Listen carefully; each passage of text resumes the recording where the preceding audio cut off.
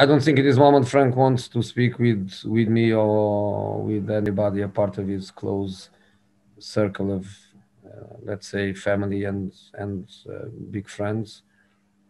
But of course, I'm always sad when a colleague loses his job.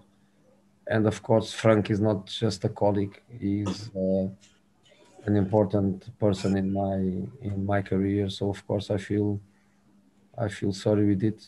But like one of your colleagues was saying to me, is the brutality of football, especially the brutality of modern football.